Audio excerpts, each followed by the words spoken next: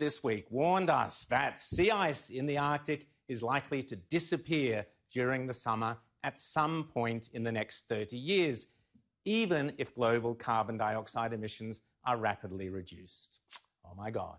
The lead author of the study, Dirk Notts, said that if we reduce global emissions rapidly and substantially, Arctic sea ice will nevertheless likely disappear occasionally in summer, even before 2050.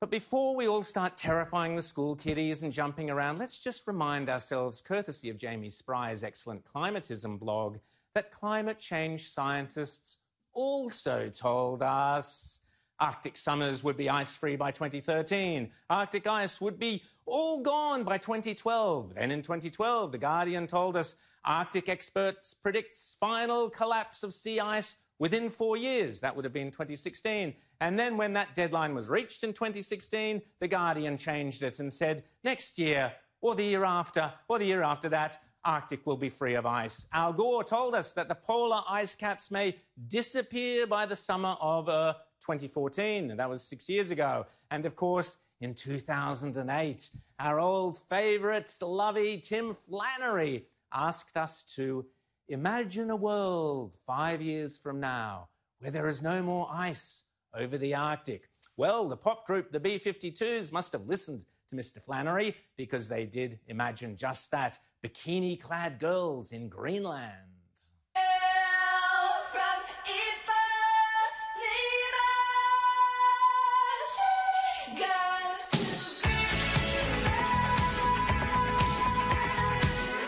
Sadly for the B-52s and all the prophets of doom, Greenland's ice sheet is currently gaining monster amounts of frozen mass, more than 27 gigatons in 1 week alone. According to Electroverse, a glacier's survival depends on its surface mass balance, which is the difference between accumulation and ablation. In other words, the difference between snow freezing and ice freezing and then melting.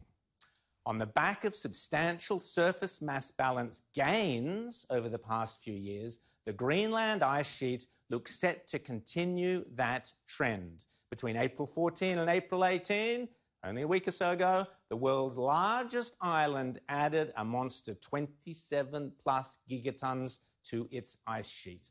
According to climate alarmists, this simply cannot be happening in a warming world.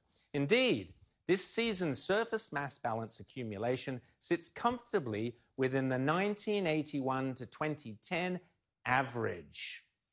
1981 to 2010 average, as well as surpassing last year's gains. Intriguingly, the 2018-2019 line has been removed from the Danish Meteorological Institute's chart for some reason.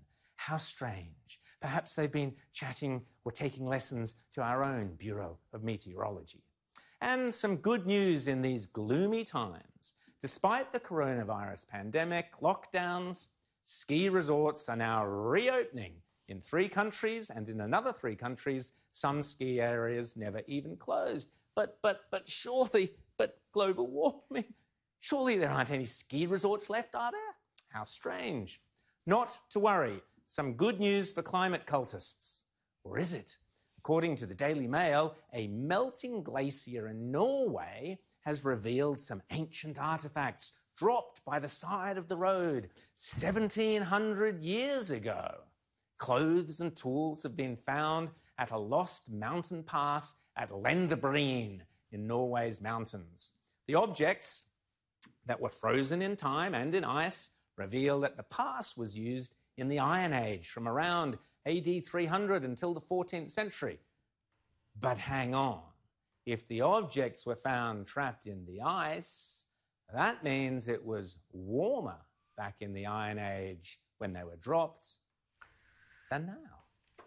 Meanwhile, North America's snow cover extent certainly isn't disappearing, even though we are now well into spring, which is, of course, what you would expect if the world was entering a grand solar minimum with low sunspot activity leading to a cooling planet. Oh, hang on, it is, according to NASA. That's what's happening. Oh, and I nearly forgot. I mentioned Tim Flannery before. Well, Tim had his very special anniversary yesterday. 15 years ago that Tim confidently predicted there's only 2 years' water supply in Warragamba Dam. Well, I'm afraid, as with so many global warming predictions, Tim called it wrong. Warragamba Dam has filled not once, but 4 times since his prediction, and for 6 years, from January 2012 to January 2018, it was close to 80% or above full.